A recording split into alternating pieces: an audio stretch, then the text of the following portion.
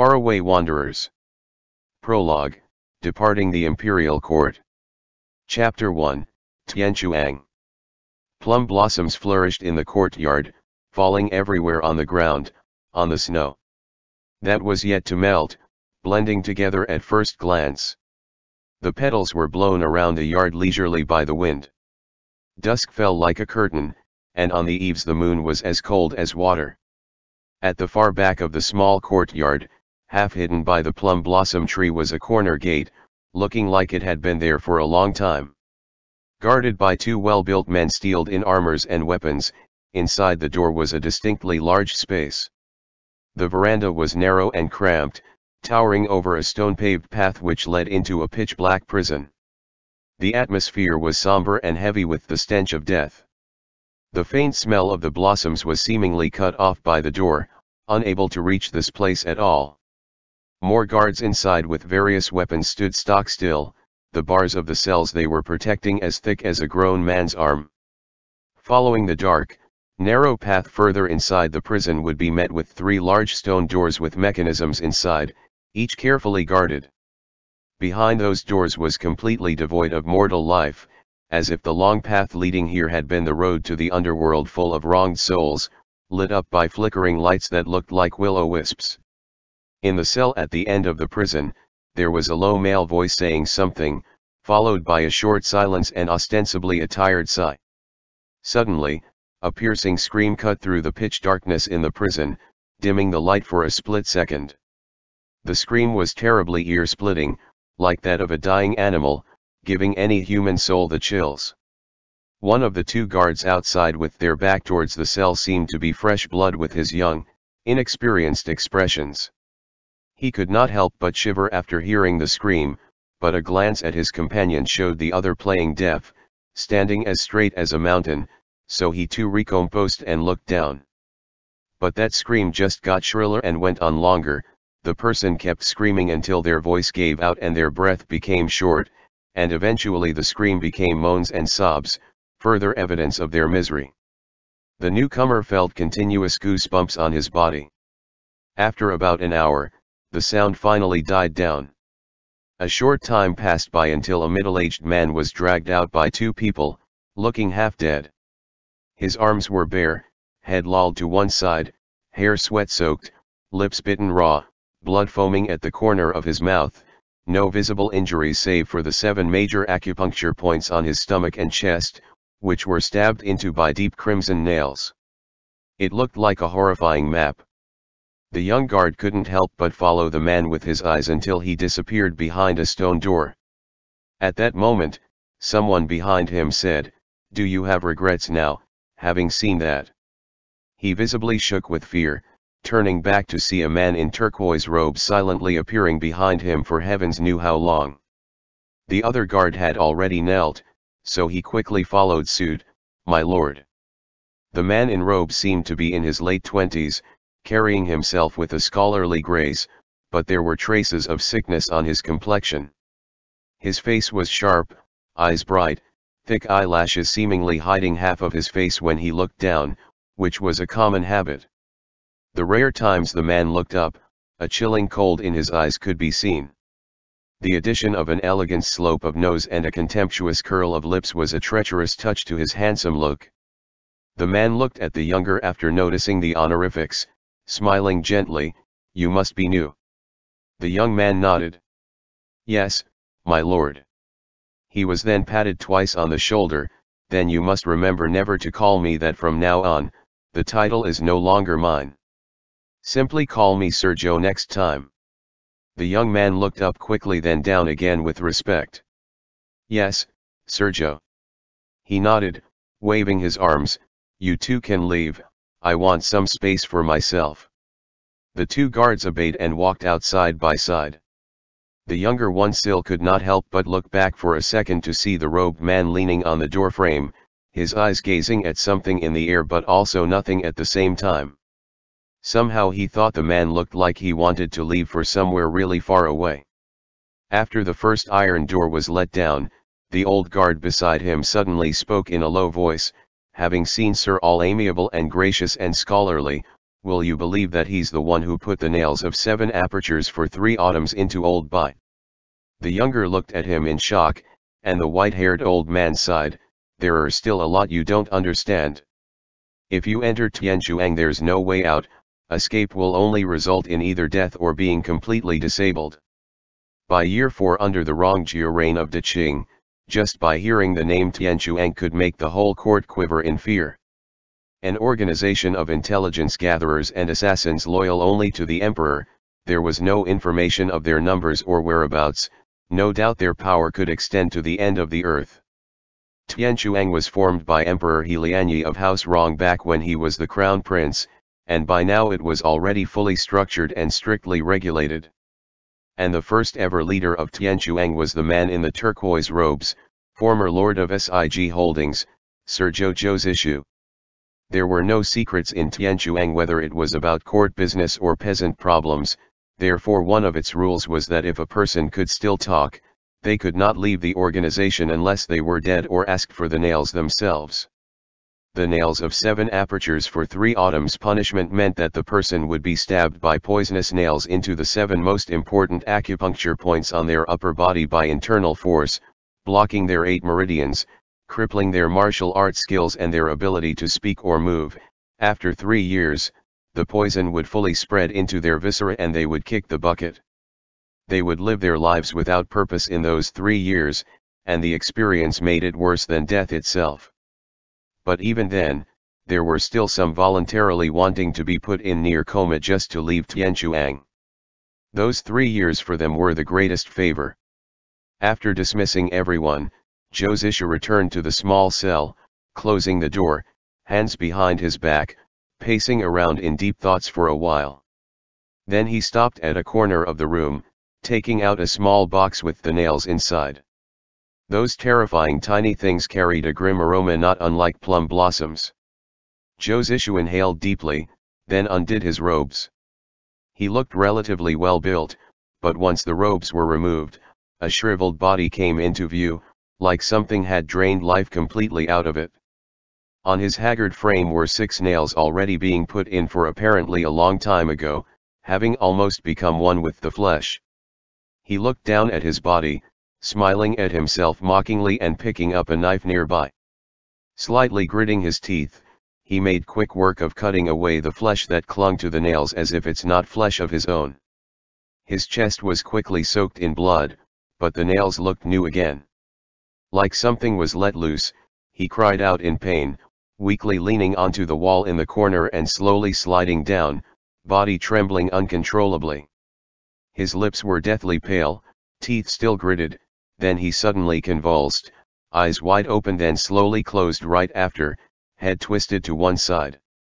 Blanched and covered in blood, he looked like a corpse. Only until dawn broke did the man coiled in the corner of the cell twitch. His eyes then opened slowly and he tried to get up, but his weak legs gave out and he fell. He somewhat managed to stand after the second attempt, pulling out a cloth and dipping it in water to wipe away most of the blood on his chest with care. He redressed, picking up a nail to hide in his robes. Breathing in deeply, he opened the cell door and walked outside. Leaving the prison to go towards the courtyard with the blossoms and snow, Zhou Zishu felt a relaxing aroma soaking deep into him, cleansing the stench of blood. He stood under the plum blossom tree for a good while, smelling the flowers, unconsciously smiling. Then he went back to sighing, and spoke lowly, "Anyone here?" A person clad in black emerged from nowhere, body bent down in waiting for their orders. Zhou Zishu handed them a dull-colored command token and said, "Tell head butler Duan to accompany me in meeting His Majesty." They took the token, then vanished the way they appeared, as if they never existed. Head butler Duan Pengju was promoted by Zhou Zishu himself after the latter took over Tianchuang and operated under his orders only. He was both capable and unabashedly ambitious. Sometimes, Zhou Zishu saw the younger version of himself in this man. Quickly enough, he was greeted by Duan Pengju with the token. The latter was confused, since people in the organization rarely revealed themselves. With the exception of their leader, they didn't get many chances to see His Majesty. Zhou didn't say much, but let him stay for breakfast. "Let's go," he said afterwards, reckoning that the emperor would hold an early court meeting. On the way to the palace, though Duan Pengju didn't know exactly what his master's intention was, he followed silently. The two finally reached the emperor's study, and as His Majesty He Lianyi was already waiting, he sent them in immediately. After the greetings, Zhou Zishu took out a bamboo tube from his sleeve and presented it to He Lianyi. "Your Majesty, here is the result of the last mission." He Lianyi took it but was in no hurry to look through. Instead he sized up Zhou Zishu, frowning, "You are looking increasingly unwell lately. It is important that you call for the royal physician after this. Do not just rely on your youthful strength and overlook any internal injuries." Zhou Zishu smiled but didn't nod, only replying, "I am undeserved of your Majesty's worry." He Lianyi glanced at Duan Pengju and asked after minutes of surprise, "Why is Pengju here too? It has been a while since I last saw you, still in high spirit I see." Duan Pengju smiled, eyes narrowed, "It is my great honor that I am still in your Majesty's thoughts." He Lianyi sensed that Zhou Zishu had something else to report to him, so he entertained the business with the bamboo tube first, extracting a small note from inside. Skimming through quickly with a smile on his face, he raised his head at Zhou Zishu. It was perfectly executed. "With what do you want to be rewarded this time, Zishu?" This was it. Zhou Zishu suddenly knelt, Duan Pengju in tow since the latter didn't know what else to do. He Lianyi frowned, "What are you doing?" Zhou Zishu was almost out of breath, replying softly, "I only dare ask one favor from your Majesty." He Lianyi laughed, "No need to kneel. After having risked your life and limb for me, with the exception of this nation, do you really think I wouldn't give you anything of your desire? Just stand up and speak." Zhou Zishu straightened his back, still kneeling. Then he quietly removed the front layers of thick robes, and the smell of blood was instantly in everyone's face. His recently scabbed wounds were bleeding again, possibly from the rocky horse ride. "Zishu!" He Lianyi sprung up from his seat. Duan Pengju was terrified into silence. Zhou Zishu opened his slender palm, on which a single nail rested. "Your Majesty, I have put in 6 of them myself. The 7th one will render me unable to take care of royal matters. I hereby come to say farewell, and only ask that your Majesty lets Pengju carry out my request." He Lianyi was dumbfounded, words unable to come out. After a long while, he sat back dejectedly, craning up to stare at the beams on the study ceiling, muttering, "Yun Xing was far away at the northwest, Biwen. Biwen is here no more, now even you are leaving me." Zhou Zishu stayed silent. After moments of contemplation, He Lianyi sighed, seemingly said, "I am really alone, aren't I?" Zhou Zishu continued, "Your Majesty needs not to worry about Tianchuang. Pengju has been assisting me for years, I believe in his capability." Duan Pengju interrupted, "My lord. You must not say that, never have I had such intentions." You cannot." Zhou Zishu whispered, "They are the nails of 7 apertures for 3 autumns, I will eventually die after 3 years. The bow has already been drawn, it won't be stopped." He bowed to He Lianyi, refusing to look up even after he's done. "Please take all the years I have been in your Majesty's servitude into consideration, and have my wish fulfilled." He Lianyi rigidly stared at the blood-soaked man, and in that moment no one knew what this fair emperor was thinking. The cautiousness, the crafted calculations, the old flames of war, the bitter struggles, all those years. He eventually claimed the throne, but everyone had all passed away, leaving him alone. No one could escape all the inevitability of this world, or the abandonment of time. After a long while, he closed his eyes, waving his arm. The corner of Zhou Zishu's lips raised into a smile, "Thank you, your Majesty." He looked like he had come across the funniest tale, sickly pale complexion flushing faintly. With great delight, he turned to Duan Pengju, putting the nails into the latter's palms. "Do it." Duan Pengju hesitated for a while, then bit his lips, raising the vaguely crimson object and nailing it into his lord's body. After years of witnessing, he knew this process would bring great pain, to the point that even the strongest man would cower and scream, but Zhou Zishu only trembled a little, his body still stiff straight. There was no screaming, only occasional inaudible groans. And even those groans seemed to contain joy. Duan Pengju thought his lord must have gone mad. Zhou Zishu stayed still for a long time, then turned to He Lianyi with his head down, his face as white as paper. The strength in his body was slowly diminishing, the numbness creeping in. His last words were, "Your Majesty must take care." Without waiting for an answer from He Lianyi, he walked out of the study, all the baggage over the years now light as feather. His silhouette seemed to flash for a moment, and he vanished without a trace. End chapter.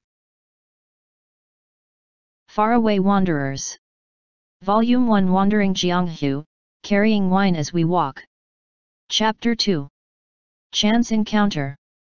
There was a secret about the nails that no one knew but Zhou Zishu, and from then on this secret might as well be buried with him, and a rare few if all 7 had been nailed in at the same time while the person was unwell.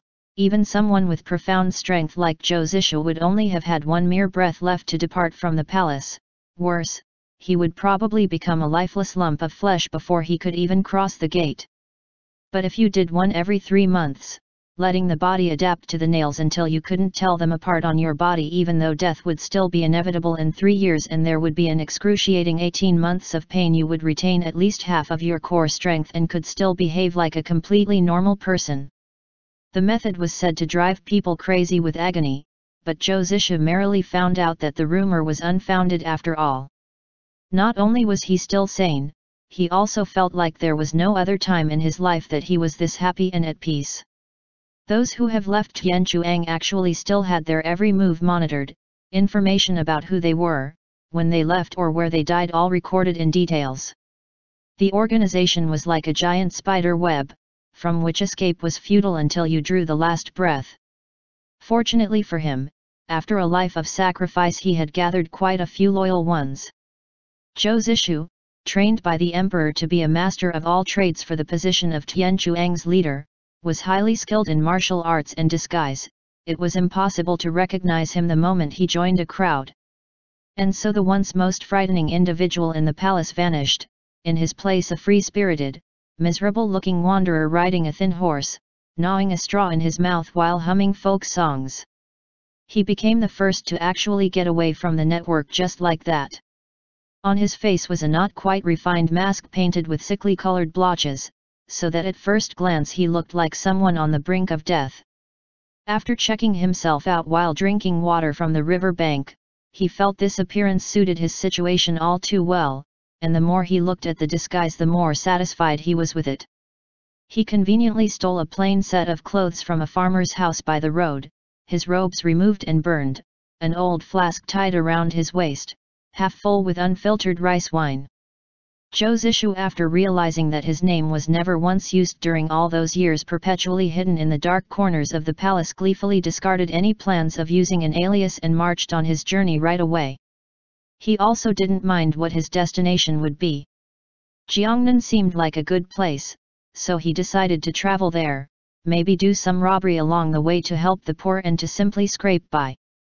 He passed by Kaifeng and Penglai, and after a leisurely 3 months, finally seeing the colorful scenery of Jiangnan for himself, he snuck in the most famous tavern's wine cellar right away, trying all the sweet cassia wine and drowning himself in a drunken stupor. He felt elated and floaty, like there was no greater joy in life than this. 10 days later, after almost getting caught, he came to the conclusion that while the wine was good, its taste had become stale and a bit uninteresting, so he left the place with some silver crumbs one behind. After those 10 days he looked even worse, his appearance wretched and face evidently ill. The emaciation, the wine-reeking clothes and the untamed bird's nest hair completed his beggar look. Which was why when he was sitting by the roadside sunbathing, a young chubby girl skipped her way around him, holding a copper coin in her palm but not knowing where to drop it in. After brief inspection, she asked, "Hey uncle, where's your bowl?" She was immediately taken away by an adult relative, leaving him unsure whether to laugh or cry. Years have passed, most of his acquaintance gone, some in worry, some dead, some exiled from home. Zhou Zishu leaned onto a wall, stretching his arms and legs, contently bathing under the warm sunlight, humor curled at the corner of his lips. He started to think about what his desire really was after all this time. Back when he was still green, he always regarded himself as someone superior, welcoming any praises possible for himself, how smart he was, how cunning he was, how good he was at martial arts, how knowledgeable, as if not trying to achieve something in his lifetime would be the biggest waste for humanity. But now that he thought of it, what exactly did he want? And what had he lost? He had thrown away his freedom to serve royalty in the dark, his life in a never-ending circle, anything he ever owned had to become compensations for the acts he had committed.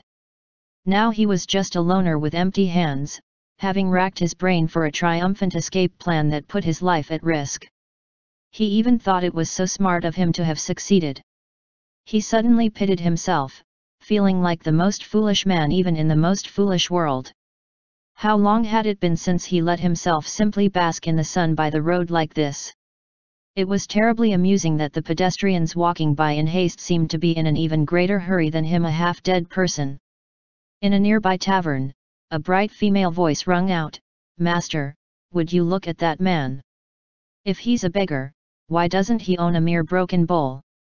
If he isn't, then why does he keep sitting there the whole morning doing nothing and smiling foolishly? He must be an idiot, don't you think?" Even though Zhou Zishu only retained half of his martial arts skills, his hearing was as excellent as ever.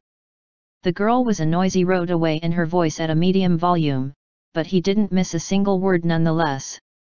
Before he could get a chance to silently mock himself, he heard a male voice replying, "He's just sunbathing." The voice was deep, very pleasant to the ears, with every word enunciated slowly and clearly. Zhou Zishu couldn't help but raise his head. On the second floor of the tavern facing him were a pretty young lady in purple leaning over the balcony and a man sitting next to her dressed in grey.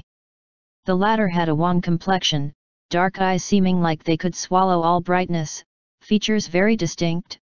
He actually did not look too human. Zhou Zishu met his eyes the moment he looked up. The man in grey returned the look before turning his head away with no expressions on his face, his focus back on the food. Zhou Zishu burst out laughing, thinking about how in this vast sea of strangers, he somehow still found someone who understood. The girl in purple was still staring at him up and down with her bright eyes. After a good while, she could no longer suppress her curiosity, informing the accompanying man about something, then jumping downstairs excitedly, strolling to Zhou Zishu, "Hey Mr. Beggar, how about I treat you to a meal?" Zhou Zishu regarded her lazily, shaking his head, "I'd rather you bought me wine, charitable young miss." The girl laughed gracefully, turning back to her master to shout, "Master, this fool called me a charitable person." Unfortunately, he didn't seem to listen, paying her no attention. The sky could collapse right then and he would still be more concerned about his meal. She asked again, "Everyone else would have asked for food, what's so good about wine that makes you crave it this much? Will drinking make you full?" Seeing that she was very pretty, he couldn't stop himself from joking around, "Wine can attract beautiful ladies, don't you know?" The answer surprised the girl. She then giggled uncontrollably, body shaking with laughter. Zhou Zishu felt like Lady Luck had smiled on him, as Jiangnan was truly full of beauty. He admired her, sighing, "Dear utmost beautiful one, have pity on this poor old man 5. It's not nice to laugh at people's misery, young miss." Once more she was surprised. "Yeah, you're acting scholarly now too." She squatted down, untying the wine flask around his waist at lightning speed, running back to the tavern and coming out in just minutes. Zhou Zishu wanted to take it back but she quickly retracted, smiling, "I'm gonna ask you something. If you get it right, I'll give this back to you and even invite you for more. If you get it wrong, I'm gonna poison this and leave your belly to rot. Zhou Zishu laughed helplessly, what a troublesome soul behind a pretty face. He replied, I won that flask from another old beggar, who knows how many lice are in there. You can take it if you want, I'll be happier if you do actually. She rolled her eyes, giggling, so all this wine I brought you is for nothing? You make me very angry now, I gotta kill you. This little devil, he thought, what a waste of beauty. He complied, go on, ask me then. Why are you out here begging if you don't even have a bowl? Zhou Zishu stared at her. Who said I'm begging for anything? I'm simply sunbathing in this corner. The girl startled, unconsciously looking back at the man on the tavern's second floor. It's clear that he had exceptional hearing too, but his movements only stilled for a split second after the conversation. With a straight face, he dove back into his food without a care. I don't see why it's worth it. She looked up to stare at the sun, a little confused. Zhou Zishu shook his head, swiftly snatching the flask back when the girl was letting her guard down, making her exclaim and stare at him in bewilderment. This beggar look-alike man told her, you're still young, miss. You have lots of things you want to do, it's only natural that you will make use of the time to stuff your belly full, to live your life to the best. Me? I'm already 1 foot in the grave, what else can I do but drinking and sunbathing in a weight of my doom? He downed the flask in one shot, smacking his lips, such good wine. Many thanks, young miss. On instinct, the girl tried to snatch at Zhou Zishu when he was walking away. She considered her kung fu to be quite competent, but unexpectedly, she didn't manage to even touch him despite the man looking like he was only an arm's length away. In no time, the beggar disappeared into the crowd, unable to be seen again. She was about to chase after him when the man upstairs spoke quietly, Xiang 6, even if you're not capable enough, I didn't know your eyesight's also that bad. Stop embarrassing yourself further. His tone was just above a whisper, no strength to it, and yet it traveled from the second floor, across the crowded street to reach the girl's ears directly. She seemed crestfallen, no longer daring to make any rash decisions in front of her master. She looked back at the pedestrians for a moment before returning to the tavern. Meanwhile, Zhou Zishu was swaying with his flask on his way toward wherever. Jiangnan was praised to be full of waterways, but while wandering across a small bridge and looking down from there, he found the truth to be a bit of a letdown. Reckoning that no one would welcome him, he followed along the river bank outside of the city. On the river were small fishing boats which also acted as ferries for passers-by. It was springtime, so the boats were all stuffed full of sightseers. After great difficulty, he finally found a fisherman with his boat docked. This boat with black sails was right beside other busy ones. It was quite a mystery how unoccupied this one was. On the shore, the fisherman was sprawled out on his back napping, face covered by a straw hat, with only a head of grey hair sticking out. Zhou Zishu went to sit beside him, waiting for the old man to wake up. But after just minutes, the fisherman was unable to sleep anymore. He yanked the straw hat away from his face, huffing angrily, staring at the younger with great animosity. Damn it! Don't you see I'm fucking sleeping? He cursed. Zhou Zishu wasn't at all offended. Hey old man, wanna do some business? The fisherman cursed again, you little shit, is your mouth for speaking or farting? Speak the fuck up if you want to use the boat. He stood up, stretching and swatting at his ass. But when he noticed that Zhou Zishu was still sitting, his anger exploded again. Are you glued to the ground now? Zhou Zishu blinked, suddenly understanding why this one boat was idle compared to others. He stood up and followed the old man morosely. Do you have anything to eat? I don't mind leftover rice, he asked without shame in between the fisherman's passionate swearing session. A damn reincarnated hungry ghost 72, hey, the other one spat. He fished out a pie with evident teeth marks on it, throwing at the younger. Zhou Zishu giggled, biting into it without a care while walking onto the boat. The fisherman started rowing away. Fuck this, he stole glances at Zhou Zishu, still fuming. End chapter. FarAway Wanderers. Chapter 3, Abandoned Shrine. At this point in life Zhou Zishu was not in the least concerned about anything. He was familiar with courting death, after all, so the fisherman's vulgarity all fell on deaf ears. The boat calmly sailed across the water. On the other side of the river, a young woman called out melodiously, selling water chestnuts. Do you want some? It was as if time had slowed down with the river flow to a sluggish speed. Even if I die right here, it'll be worth it, Zhou Zishu mused. The idea had crossed him before, back when he was in the middle of climbing the Mountain of Immortals in Penglai. But then he remembered that he hadn't visited Jiangnan and all of its natural beauty, so down south he had gone, and again had the thought resurfaced at this place. An unknown emotion surged up inside him. He bit into the dry and hard pie, trying his hardest to chew and swallow. Then he tilted his head side to side in contemplation. He was done traveling through Jiangnan, but there were still the 3 famous and 5 sacred mountains to see. Stopping here would be a great pity.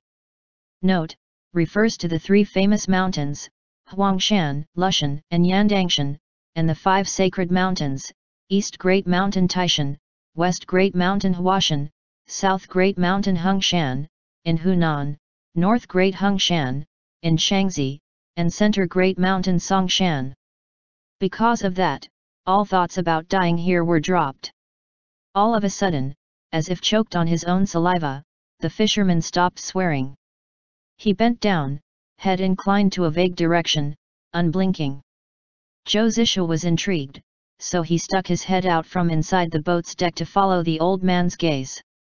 He saw him scrutinizing 2 people walking by the river bank. They were the good-looking man in grey and the pretty young lady in purple he met back at the tavern. The fisherman might be old, but he was exceptionally perceptive, and when taking a closer look at him, one could see protruding temples under unruly hair, thick, strong hands and corded muscles. It was very clear there was more to him than met the eye. The pair whom old man was watching was definitely not ordinary either, seeing that they made him this on guard. The pretty girl was vivacious, but she would walk a few meters behind the man without fail, never once overstepping her boundary. A glance was enough for Zhou Zishu to know that this girl was either a maid or a concubine. She might have a bit of a wicked streak with a beauty he greatly appreciated, but at the end she already belonged to someone else, so he stopped thinking too much about it and withdrew his gaze, turning his attention back to tackling the dry hard pie. It was Jianghu after all. Ambiguity was one of its staples. If the royal court was a battleground for fame and power, Jianghu was a battleground between white and black. Though some were unable to understand this, and took the title of a wandering hero too seriously even until they died. But how would all this concern an incessantly ravenous homeless man like him anyway? Zhou Zishu felt somewhat bored after the fisherman had stopped cursing, so he goaded, "Hey old man, this pie lacks a bit of flavor. I don't mind whether it's bad or fine salt, so you should have at least put some in." The other got furious again. "How are you still talking shit with that much food stuffed in your mouth? You greedy little shit, gonna starve you for 3 days, see how you will complain then." The moment he opened his mouth, his words were a never-ending stream. Zhou Zishu smiled, eating his pie with more vigor, feeling a little shameless. Crossing the river only cost a few coins, but Zhou Zishu threw a silver crumble at the fisherman anyway. The latter didn't feel grateful or undeserved at all. He took it and walked away, face like that of an unsatisfied debt collector. He couldn't wait to kick the younger out of the boat the moment they reached the other side. Get lost, get lost. Don't waste my time, I have important business to do." Zhou Zishu leisurely finished the pie, stretching and leaving the deck. He replied while still chewing, "Do you have to go reincarnate or something? Why the rush?" The fisherman's eyes were as big as saucers, looking like he wanted to curse the brat's entire family and ancestors, but he swallowed his fury once he reminded himself of something, grumblingly sailing away instead. It was a good thing that this fisherman act was just a disguise for his whatever business. If he was truly one, then he would be piss poor. Staring at the boat sailing further away from sight, Zhou Zishu deliberately muttered a regard of absolute literary excellence, "Fuck you." For most of his life he had mingled with the cultured but degenerate side of society, all they did was spouting Confucius this and Confucius that, never did a rude word escape their mouth. He felt incredibly delighted after blurting out that curse, as if years of pent-up frustrations have vanished completely with it. And to his surprised revelation, cursing turned out to be such an enjoyable thing to do. He was all smiles, whispering once more, "Eat shit bastard, got my money and couldn't even do his job right." After mulling over the words, he felt like they tasted even sweeter, and that lifted his mood greatly. With content, he walked along the river bank. Zhou Zishu traveled here and there for the entire day and reached the city's outskirt at nightfall. He found a pond and had a thorough washing, because even he himself couldn't stand the smell anymore. At least he should look like a proper human. He thought about finding a place to stay overnight, and after another few hundred meters on the road, found a dilapidated and abandoned shrine. He made a bed out of hay and fell asleep at the Buddha statue's feet. In the dead of night, he was devoid of worry and could have slept dreamless till morning, had it not been for the footsteps and human noises nearby. 3 silhouettes appeared at the shrine's door with the apparent smell of blood, prompting Zhou Zishu to open his eyes and frown. The injured one was wearing a hat, supported by a boy in his teens who had some basic kung fu in him, but the energy of which was still unstable. Like a sick bull, he was in a shortage of breath, helping the injured with strenuous effort. The last person was an old woman dressed like a servant, staggering behind them with a bag in her hold. The young man walked through the door, scanning the shrine cautiously like a wounded animal. He didn't notice Zhou Zishu as the latter was hidden in the statue's casting shadow, his breath feather light. Turning to the man with the hat, he said quietly, "Uncle Li, let's hide in here for a bit, your wound." He didn't get to finish his sentence as the one he was talking to struggled out of his assistance, trying his best to stand and made a salutation at the direction of Zhou Zishu. "Ah! This friend." He trailed off after raising his head. Zhou Zishu could see clearly too, this person was the fisherman he met before. On his back was a sword wound, soaking his entire body in crimson. The younger sat up straight. "It's you." The fisherman laughed bitterly, "Damn it, of course it's the beggar brat." He stumbled forward before he could finish, and the young boy hurriedly went to support him with his arms, but since the latter himself was out of strength, both tumbled to the ground with the boy sobbing, "Uncle Li." The fisherman spasmed suddenly. Zhou Zishu couldn't help but walk over to examine the injury, noticing a strange purple color mixed in with the normal redness of blood, the effect of which being his deathly pale lips. He frowned. The old man tried his hardest to smile and spoke in a low voice, "It's not like you were shitting on your ancestors, boy, would you stop with the tears already? I'm not even dead yet." The woman was also wiping her tears. "Old Li, what would our young master do if something happened to you?" He stared at her, inhaling with great difficulty and told the boy, shaking, "I am just someone with no future. But I owed your father a long time ago, apart from my own life I have nothing else to pay this debt with." He coughed and spasmed again right after, "Young man, remember this carefully." He didn't get to tell the boy what to remember as more urgent footsteps could be heard outside the shrine. A man clad in black walked in. He didn't even bother to cover his face, on which was a scar from a knife cut. Seeing the 3 cornered like rats, his mouth twisted. "You did well, being able to escape this far." The boy bit his lips. He pulled out the sword tied around his hip, throwing himself at the man in black, "I'm gonna kill you." It was terribly unfortunate that his astonishing momentum was not backed up with enough skills. No matter how promising he looked, his execution was clumsy and showed his inexperience. He was disarmed with a flick of the hand before he could land a hit, and was knocked back a few meters after a blow to the stomach. The boy stood up after that, face covered in grime. Without fear, he shouted and charged again empty-handed. The fisherman also wanted to stand, but he was so heavily injured that he fell back right away. The enemy smiled coldly, "Look at this rabbit trying to bite." He dodged the attack, fingers crooked with the intention of clawing at the middle of the boy's back. Under the moonlight those fingers didn't seem to be made out of human flesh and blood, they glowed a faint blue, ready to deliver the killing blow. Initially Joe Zisher refrained from sticking his nose into this, but he had somewhat of a fate with this fisherman, having been on the same boat with him, and the boy was too young to be met with death at his age. He took a small rock in his palm, but before he could shoot it, there was suddenly a whistle. The man in black flinched and threw himself to the flat ground, making the boy trip in midair since he caught nothing. At the place where the man in black had stood moments before was a hidden weapon in the shape of a lotus. They heard a delicate female voice, "What kind of person bullies elders and children this late at night in the middle of nowhere? How audacious!" Joe Zisha startled as this voice was quite familiar. He withdrew the small rock, returning to his makeshift bed to watch things unfold silently. The man in black's expression twitched, gaze throbbing. Joe Zisha thought it was because of the scar acting up. His face froze, looking a little funny despite the viciousness. He spoke angrily, "Show yourself, you whore." The young lady appeared at the door, smiling. Joe Zisher recognized her as the one in purple who had threatened to poison him earlier. What a roll he was on today, seeing that half of the people gathered here was someone he had run into beforehand. The girl's master was nowhere to be found. She tilted her head, leaning on the door with an innocent expression, a finger lightly scraping her face. "Old shameless bastard, how dare you come here to attack elders and children, not sparing even one who's at death's door."